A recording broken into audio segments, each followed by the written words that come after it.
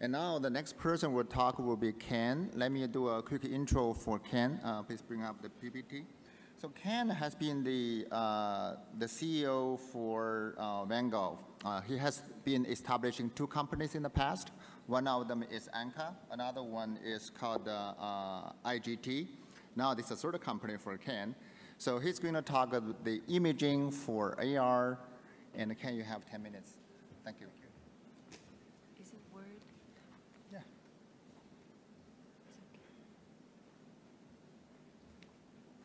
All right, thank you very much. VanGogh Imaging is a computer vision software company. Our specialty is real-time 3D capture.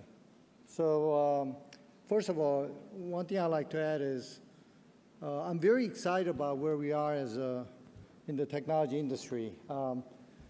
My first job was back in the 70s as a computer programmer, as a high schooler.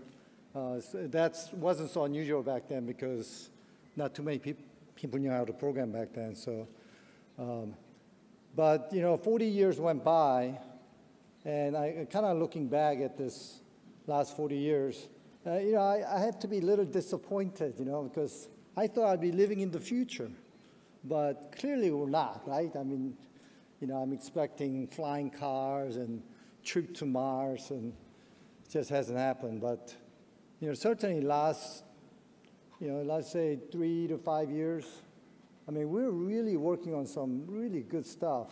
AI, the autonomous driving, drones, and of course AR, VR. So, it's a pretty interesting time for me, especially. So, today I want to talk about computer vision, how it applies. Many of the speakers previously covered some of these topics, so I'm going to kind of go through some of these slides fairly quickly. Where's the, how do you?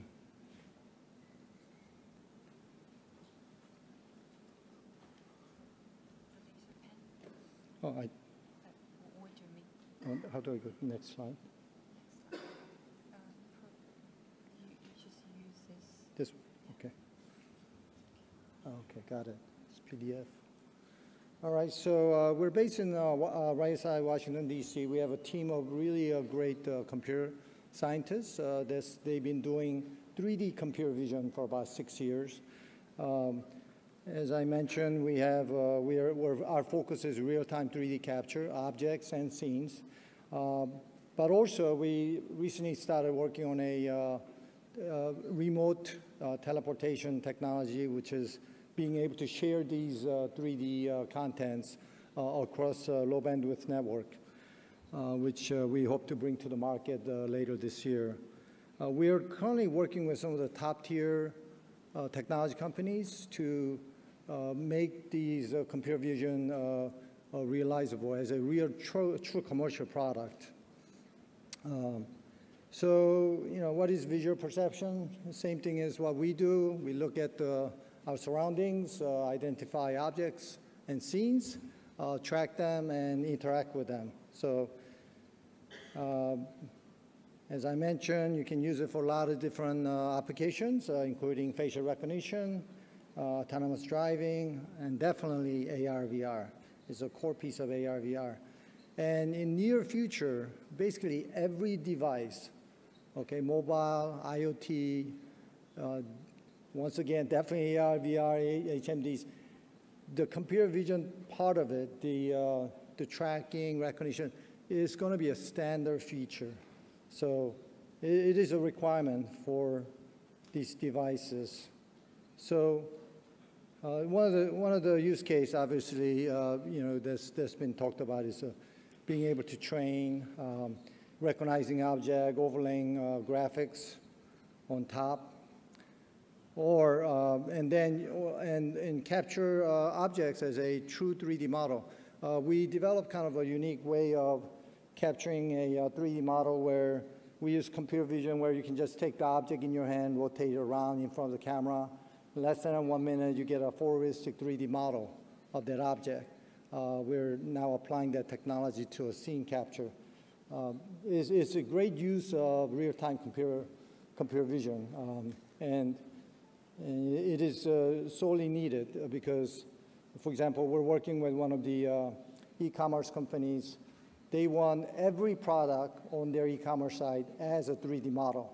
And I'm sure some of the manufacturing companies would like to do that as well. You'll actually be surprised that most of the products and objects in our real world does not have equivalent CAD models, definitely not a photorealistic CAD models. And we talked about the remote collaborations with that. But the challenge of computer vision and mobile is very extreme. It's a very complex algorithm, and then even with that, then you got to run this on this ARM processor, which is very low power. You got to worry about battery consumption, power consumption. You have heat problems, because it's running on the background constantly. So one of the previous speakers alluded to that as well. So it is a very difficult problem. We're just at the very beginning of solving these issues. It will take some time, but good news is there's been a lot of advancements in many of the areas in computer vision, especially last 3 years. The advancement in the research in the last 3 years is just remarkable compared to previous 10 years or previous 20 years. So it's really great to see that. And then, so let's go through this real quick. Then so we developed this concept called what we call dynamic SLAM.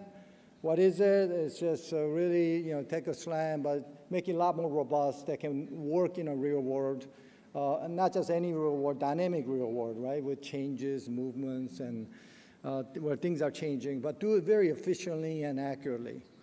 And one of the ways we do that is the use of 3D depth sensors. So 3D depth sensors is fairly new, although, it first came out as a Microsoft Kinect. But it is really a good way to get a very accurate measurement of the scene and to recognize the scene or objects as well. And an important thing is the 3D depth sensor, even in a very dynamic scene, it will give you the reliability with the minimal processing. So that's what allows a real-time interaction. And so I just throw this block diagram in there. It's very complex, and it is. But good news is a lot of things are coming together. We're adding more things as a roadmap going forward. One of which is obviously to interact with the neural networks that's being developed in parallel as well.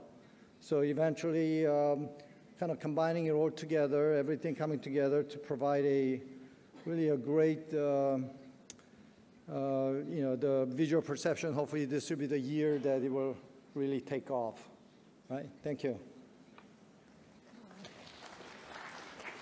All right, thank you, Ken. That's very good.